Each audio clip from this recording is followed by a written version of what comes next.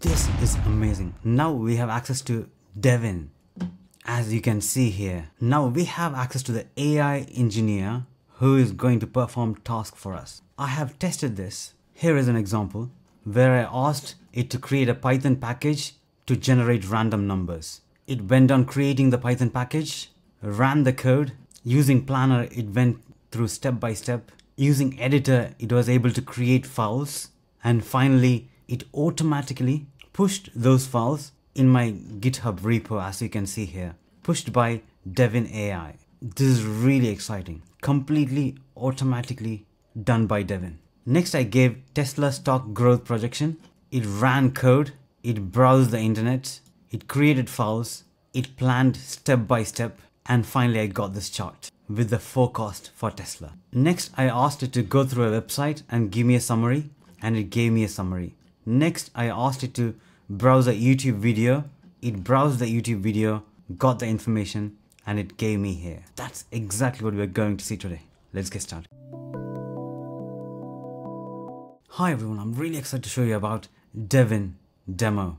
I'm going to take you through step by step on how to use this tool, how to create a task, and how it performs. But before that, I regularly create videos in regards to artificial intelligence on my YouTube channel. So do subscribe and click the bell icon to stay tuned. Make sure you click the like button so this video can be helpful for many others like you. Welcome to Devin Technical Preview. I got an invitation from Devin team to access the tool. And here is the tool. We can ask here to perform a task. In the settings, you are able to connect your GitHub account so it can automatically push new changes to your GitHub account. You can also save your secrets here in the settings page. In this way, Devin can use this information to perform a task. You can create a new session and then provide a task. Maximum 5 is the allowed session per person now. So there's a limit there. So I was not able to create more than 5 sessions. First, I asked, create a Python package to automatically generate a random number and package it so that it's ready to be published. So first step, from the planner, it listed all the things. You can even preview the steps it followed. It created a new directory, initialized new package, wrote the Python code, created the README file. I can click this to automatically see the progress. This is intuitive on the steps it took to complete the process.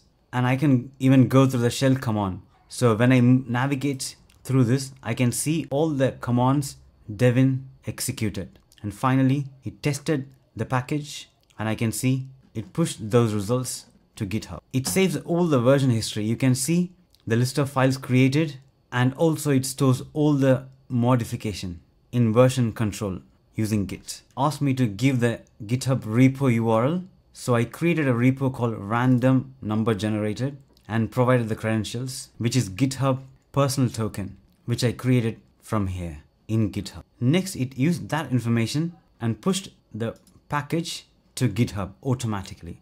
Now I can even ask it to modify the existing code and push it to the GitHub directory. This automates the process and makes the work simpler, taking the development process to the next level. Next, I asked it to create a movie script about robots in Moon using Devin AI Python package using Grok. I provided the Grok API key. Then it installed the package and it confirmed that it's working correctly. It used the Grok API key.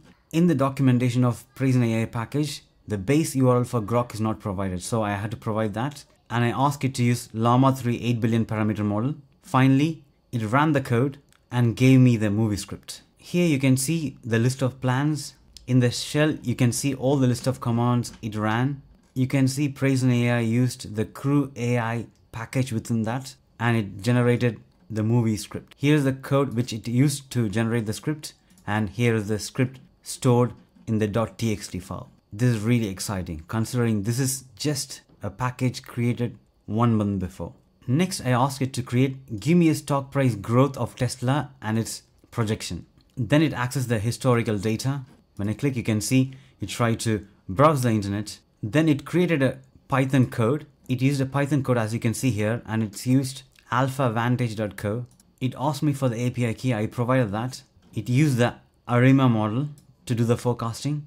It also verified the findings by browsing NASDAQ. And finally, I got a chart like this. Tesla stock price analysis with projections. It used the ARIMA model and it gave me the forecast value here. And here is the projection for the next 5 days. Next, I asked to go through this website, mer.vin, that's my website, and give me a summary. And it did go through the website and gave me a summary here. The website mer.vin is a technical blog and portfolio for Mervyn pricing. And it gave me a quick summary of the blog articles I created. Next, I gave a YouTube video.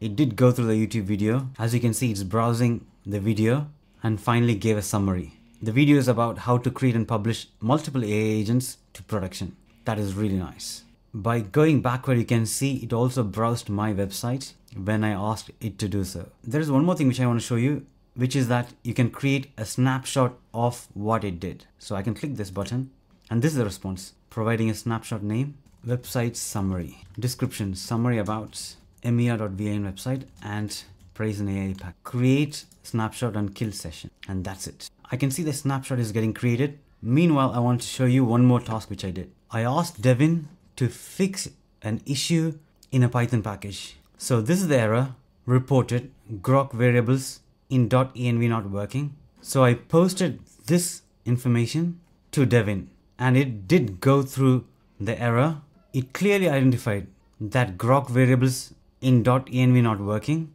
You can see it tested here, it didn't work. Then it exported those values, then grok works perfectly fine. So it verified the error, then you can see it's proposing a fix based on that. Then it ran the code and confirmed that it is working. Finally, you can see it created a pull request into the develop branch of praise an AI package. And here is the pull request. And this is the pull request done by Devin AI. And you can see the file changes happening here. This is really amazing that it can automatically fix an error and push those changes to GitHub. And here's the response from Devin. I have created a pull request to address the issue number 20, and here's the pull request. I'm really excited about this. I'm going to try more tasks to Devin, and I'm going to create videos soon, so stay tuned. I hope you like this video. Do like, share, and subscribe, and thanks for watching.